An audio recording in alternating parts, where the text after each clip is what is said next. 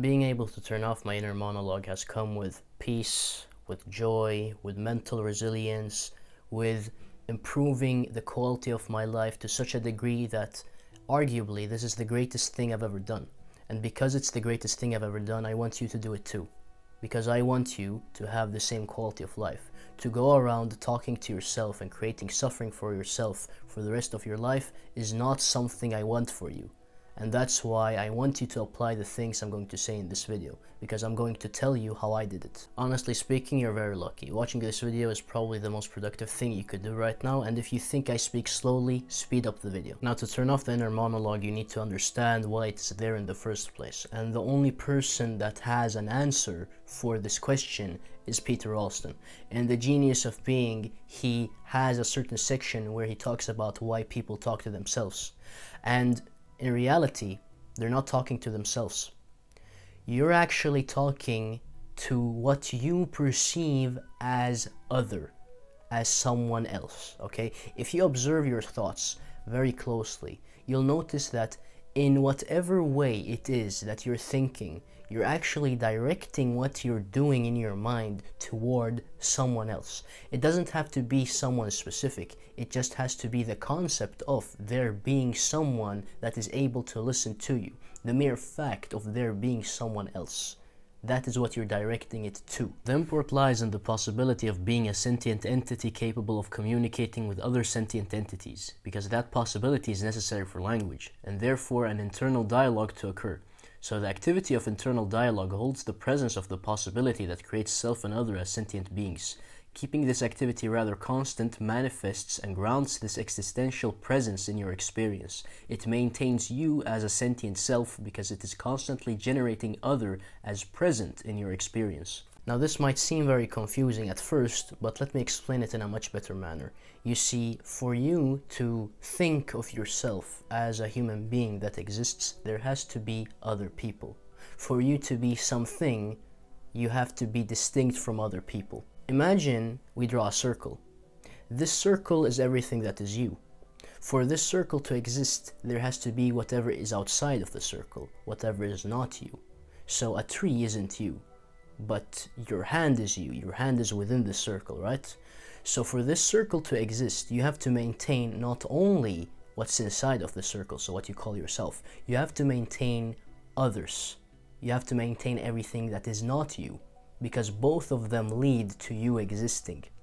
So when you're talking to yourself, you're drawing the circle. You're creating other, because you're maintaining the fact that you're someone who is able to communicate with others. And this is very important because your survival is reliant on others too.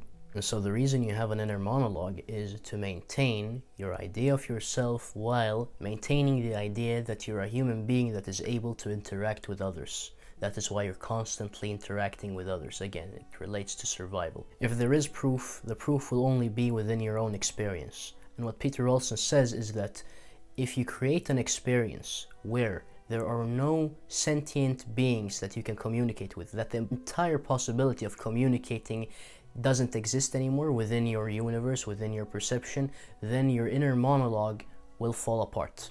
It won't be there anymore. Because the sole function of your inner monologue is to maintain the fact that you're someone who can communicate with others. Again, you're someone. That's the emphasis really, that you are someone who can communicate with the other. They are the same thing really. Well, this is the existential reason as to why you talk to yourself. The problem is that if you want to take this approach to permanently remove your inner monologue, what would happen is that you would have to remove self. You would have to remove your sense of self, and ultimately any human being would be much happier by doing this, because you'd essentially remove suffering, because desire is suffering, and this can be seen very clearly if you just investigate it a little bit. However, this is a topic for another video. This is a more complicated way of going about things. What I've just described is the equivalent of taking the entire machine of inner monologue and then completely destroying it by seeing how it works. What I've done is not this. I haven't achieved this yet, but of course this would be the most desirable outcome. What I've done is I've looked at the machine and I've looked at how to shut it down. I've practiced shutting it down and now I can shut it down. And this is what I'm going to teach you in this video. But before that, we need to look at thoughts, because the inner monologue consists of thoughts. And thoughts, in this case, of the inner monologue, are dependent on language. You see, you think that you're simply talking to yourself in your preferred language, but that is not what's happening. And to understand what's happening, you need to realize that, first of all, whenever the inner monologue is occurring, you have tunnel vision. That's the first thing. And the second thing is, to understand what's actually happening, you need to look at how deaf people think, or more specifically, what language deaf people speak in. And to illustrate this perfectly, think about going to the gym. You'd say, I'm going to go to the gym at this time. And you would, use words. You would talk to yourself to describe the thought. Now do it without words. Just have a mental image of you going to the gym and a feeling sense of, okay, I want to do this. Now you've done the exact same thing but without words. And that's exactly how deaf people think.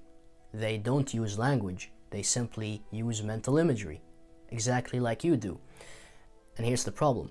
Language is superimposed upon the mental images. The inner monologue is not just you saying things to yourself. That's not just the inner monologue. It's also the mental images and everything else that you're thinking about but not putting into words.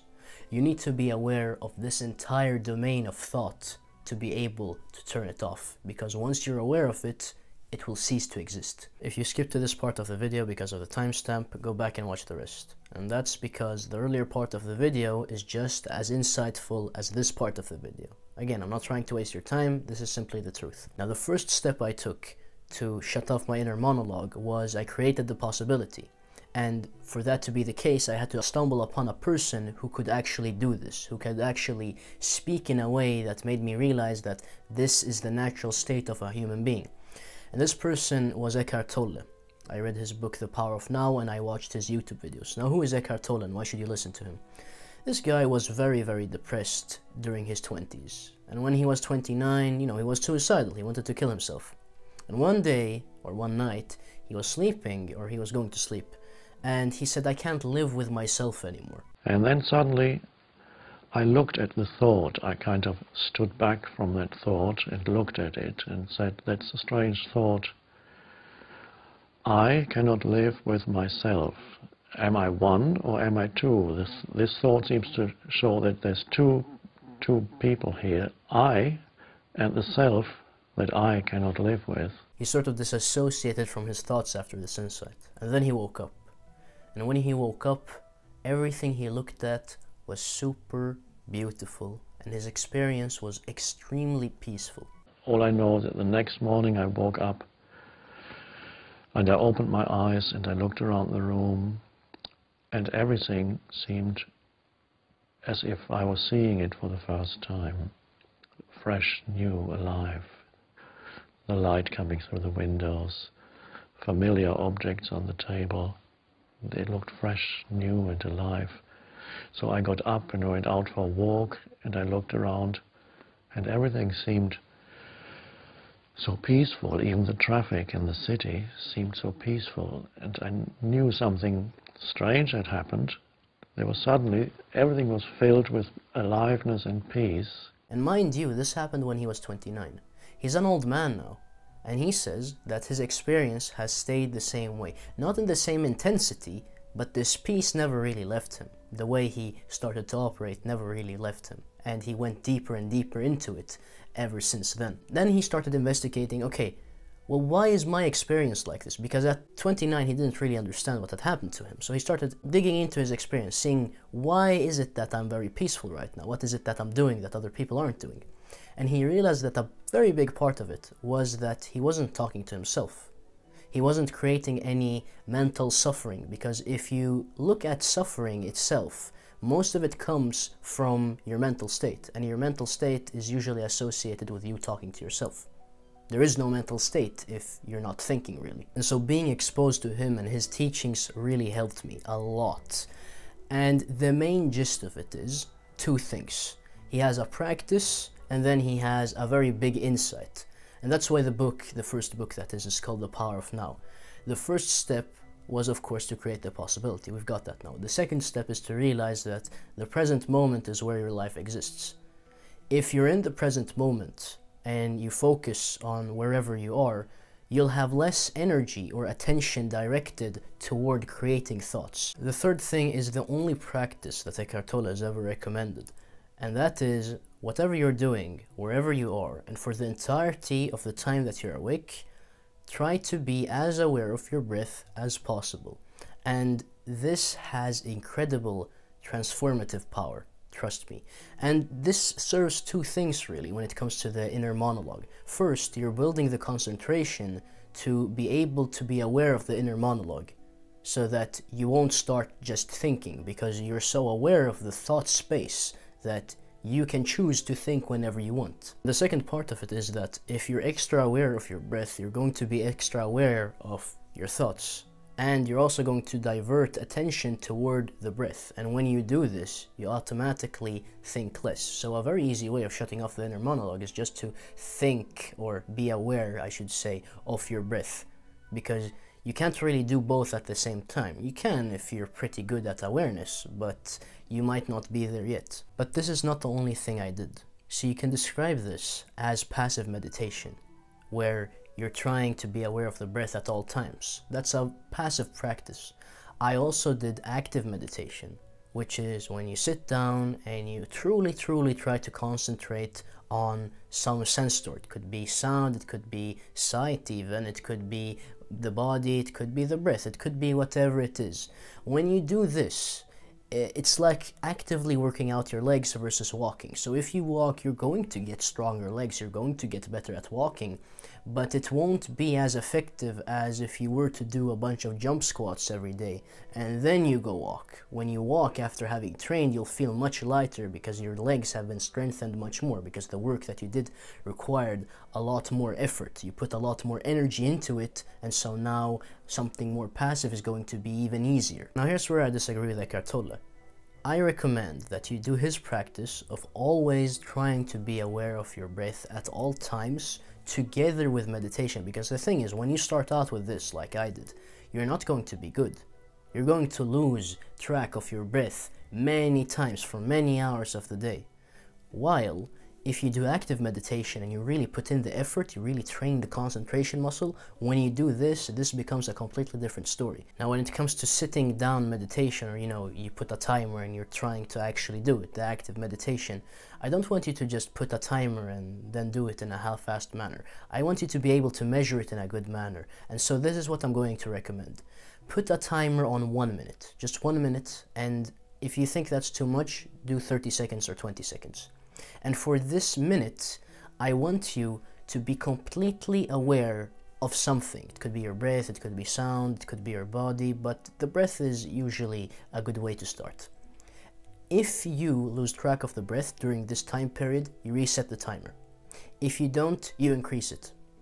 Okay? You increase it, and then if you couldn't do 2 minutes, then you do 2 minutes again, and you do it again, and you do it again. And then, okay, you did 2 minutes, you do 3 minutes.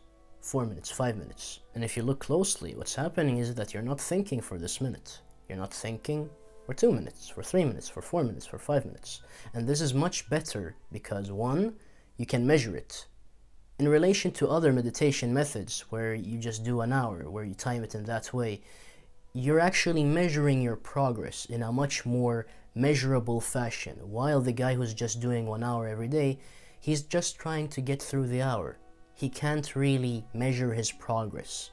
While if you do it in minutes, you can really measure your progress. You can really say, okay, I didn't think for 7 minutes. And so slowly but surely you'll see that in your daily life, you feel much better, you're more peaceful, and you can turn off your inner monologue because you've trained your concentration to such a degree that you can see things clearly, you can see your mind clearly, your body clearly. And so by doing that, you're not doing things unconsciously. And when you don't do things unconsciously, you get freedom, and with freedom you also get peace. Lastly, I want to talk about how life changes, because as an example, my social performance has gone up drastically. It has become much better. I feel much more peaceful. Whenever there are negative thoughts or a negative emotion, I can identify it immediately and I can see through it. Or I can concentrate on it and I can create no more of it really.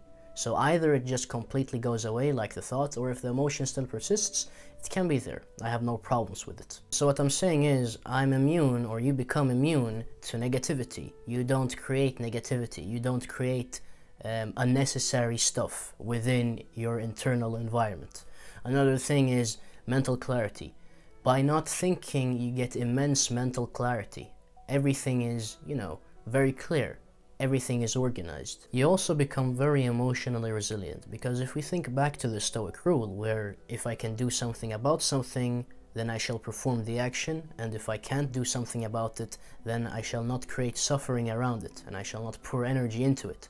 To do the latter part of the Stoic rule, you have to be able to turn off your thoughts, you have to be able to see through your emotions, because otherwise you'll be pouring energy into something that you can't influence. And you won't pour energy into things you can't influence if you're able to understand your internal environment. You also become so much better socially, at least I have. And that's because when you do all of these things, you lessen your sense of self. And lessening your sense of self means that you have less associations and thoughts about yourself in relation to other people too. So you have less thoughts about others. When you interact with someone, there's less of your baggage being there influencing the interaction. So whenever I talk to someone now, I don't have any thoughts about them, and I don't have any thoughts about myself or my own behavior. I am there and I'm listening to them, and I'm treating them as if I've known them for a long time.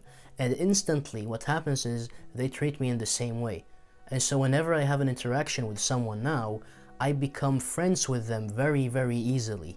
And I have no fear of interacting with other people, which I used to have before. So social anxiety goes away completely. Social anxiety is mostly a byproduct of talking to yourself excessively and having a very strong sense of self. Be aware of your breath right now. Now, if you've ever wanted to know what the meaning of life is, I've answered the question in a perfect manner in this video. So go and watch it if you want. And if you don't want to watch that video, then I have a bunch of other videos about nutrition, about health in general, about existential matters like what the meaning of life is.